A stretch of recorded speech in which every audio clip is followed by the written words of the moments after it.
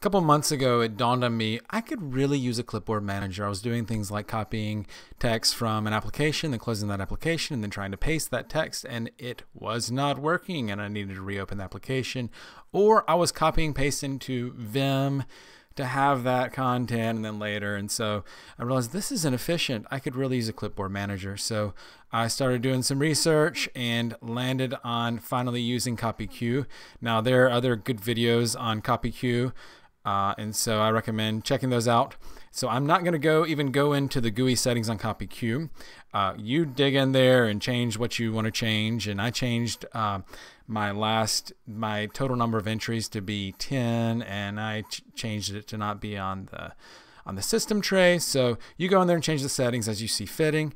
And I actually tried using the GUI, but there was a little issue on Awesome Window Manager where toggling the clipboard entries, it would not make the task button go away. So I concluded, well, I'm just going to figure out how to use this on the command line. I knew there was a command line interface, but it wasn't readily obvious on exactly how it works.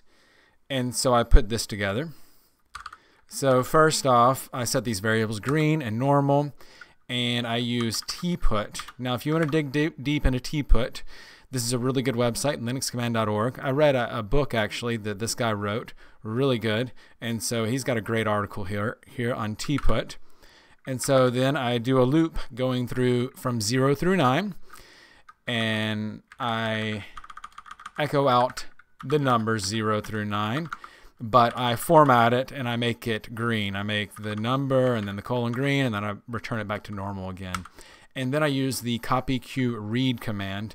Now, that wasn't totally obvious to me what that was. That's printing the clipboard content of a certain number of your last things copied. It's printing it out. So let's see. Let's type read here. Print raw data of clipboard or item in row. So that's what that is. So I actually print it to show what my clipboard items are.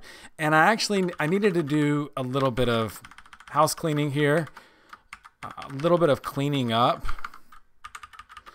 tidying up. I get the top item that is copied. I take out new line characters, take out the tabs, and then I just get the first 141 characters because I realized some things are really long lines, and that takes up the entire viewport of or too much of a viewport of my terminal. And then for whatever reason I need to do an echo here, and then I pipe it all and delete empty lines. This came up where there was an empty line at times. So then finally what I do is I'm prompted to select the item, and so I see what my clipboard contents are up here, and then I'm prompted, I select a number, and then I do CopyQ select, and that does as you would imagine, and that puts that item into your clipboard. And so I'll show you real quick how it works. I copied and pasted a bunch of random data here. So my script is called CB. So type CB, and then let's select 7. See there? So go down here, paste it. So it works great for me. I'm not a super duper clipboard user or anything. But this meets all of my needs, and I've been quite happy with it.